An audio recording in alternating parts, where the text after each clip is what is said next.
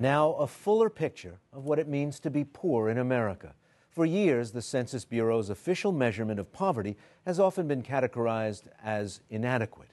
1 month after releasing official numbers, the Census Bureau offered a new unofficial count today that looked at the poor through a different lens. It found there are approximately 49 million people living at or below the poverty line. That's about 16% of the population, or roughly 1 out of every 6 people. And 2.5 million more than counted just last month. That's just one of the changes. The government also assessed in a new way how income and living expenses affect all this. We round out the picture now with Ron Haskins, co-director of the Brookings Institution's Center on Children and Families, where, among other things, he follows poverty, inequality, and welfare policy. And Heidi Harrmann is president of the Institute for Women's Policy Research, a policy research organization focused on women and the economy. And Heidi Harrmann, for years, people have complained about the old poverty line and how we arrive at it, basically taking the cost of food and people's incomes and coming up with a formula. This adds a lot more data into the determination. Is it a better picture of who's poor in the country? Oh, absolutely. It's definitely a better picture. For one thing, the new measure is counting the non-cash benefits that people receive from the government, such as food stamps. That was not counted before. So you would expect that to decrease the poverty rate as measured. But this new measure increases the poverty rate, and that's because of some of the expenses now that are being counted that were not counted before. For example, for older Americans, we're now counting medical expenses. Those are very high for older Americans, so in this new measure, we see more older Americans poor.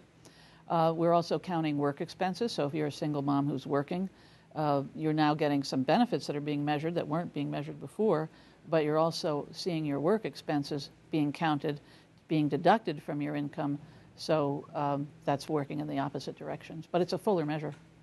Ron Haskins, were you surprised that when you did add in the value of the government benefits to the computation of people's income, then took out the money they had to spend on various things, that you ended up with more poor Americans? No, I wasn't surprised. The Census Bureau has been publishing similar numbers, not as sophisticated as the ones they did today, but since roughly 1995, they've had various, what they called at the time, experimental series. So they're a pretty good hint about what these numbers are going to show. And the poverty increase did not apply to every group. So, for example, children had lower poverty rates. And the reason they had lower poverty rates is they benefit disproportionately from the kind of programs that government enacts to support low-income families that were totally ignored in the previous poverty measure. That was one of the strong criticisms, as Heidi has pointed out, because one of the things you want from a poverty measure is to give you an idea of how the government programs are helping families that are poor.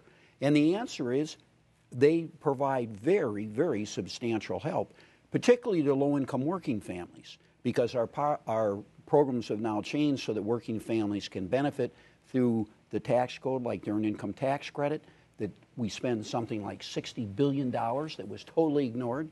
So this is a much better measure, and it's not surprising what the results were, and it especially shows lower poverty rates among children. Lower rates among children, Heidi Harrmann, but more elderly poor than we had previously known? Yes, the elderly poor is due to the out-of-pocket medical expenses being very large for them, and that was not counted. But an interesting data that hasn't changed is what our Agriculture Department reports on food insecurity.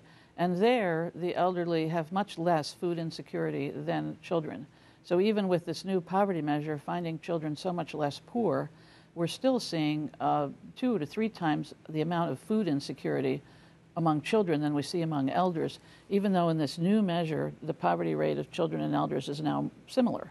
So I think that the new measure, as good as it is, may not be getting at all of the things we should be concerned about. Why hunger might still be high among children when other measures of their poverty are lower in this new measure, I'm not exactly sure. That's going to be something we're going to have to do more research on.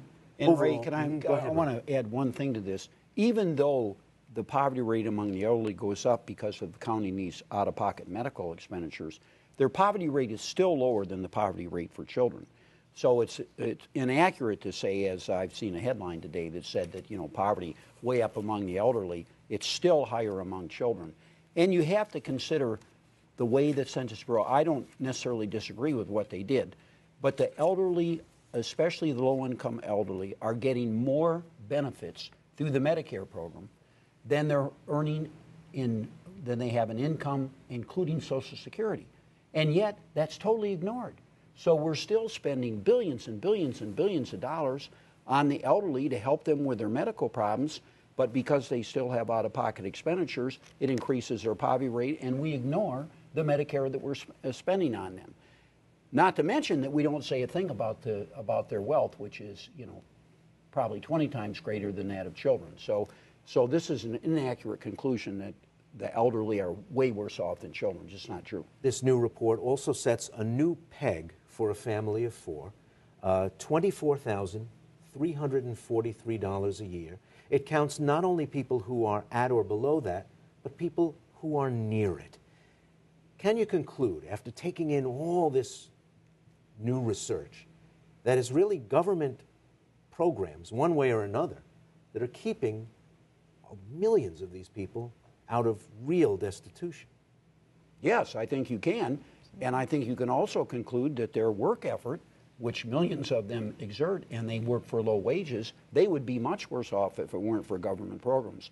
So the most effective solution, and you see this in all the data that the Census Bureau publishes, is for folks to work, even at low wages, and then government to support them, which we're doing a much better job of since roughly the mid-90s with the Earned Income Tax Credit, food stamps, child care, lots of programs that help low-income working families. That's the key. Work plus the government support. Well, that does help. I mean, no question that government support helps if you have a low-wage job. But I think what we need to keep in mind is that the stress of having to get to work, if you're, say, a single mom who's poor with a couple of kids, wondering, will your kids be sick today? Gee, if my kids are sick today, do I send them to school anyway? Or do I risk losing my job because I'm going to stay home with them? So there's an awful lot more insecurity and stress when we move our welfare system to a work-based system, as we have. And one of the things we've seen, of course, in the recession is that there aren't jobs anymore for a lot of these low-wage workers. Not as many of them are working now as were working in 1998 or 1999. So we've had a decline in the number of jobs available to low-income people, and they can't work as much as they used to. But I think, and the safety net that we used to have for non-workers, general assistance and TANF, which is what we call welfare reform, that's not as available anymore. We didn't see the TANF rolls go up in this recession with all this joblessness. We saw food stamps go up. That was good. But we didn't see TANF go up. So I think compared to the old days, we're really subjecting working families who are low income to a lot more stress and anxiety about exactly how all of these packages are going to fit together. The job, the benefits, getting the kids to school, the daycare. What if your car breaks down? Or the bus is late. Too many variables that are just increasing stress and anxiety, and I don't think we should lose sight of that. Quickly before we go, if you take a good look at what's in these numbers, do you get, if you're not poor, a better idea of what life is really like for those 49 million Americans? It's pretty hard to tell by looking at numbers. But if you have an idea, which I think most Americans do, because many Americans have been in poverty in the past or know people have been in poverty, and you look at the numbers of how many million Americans are poor, I think it's very helpful for America to know that. But I think it's more helpful for them to learn that the government programs make a big difference, and it's helpful for the poor to know that if they try to work, even if they make low income, they can do much better because of government programs. So to me, that's the main message of this report, that government programs are effective in helping poor people, especially if they're helping themselves. Ron Haskins, Heidi Hartmann, thank you both. Thank you.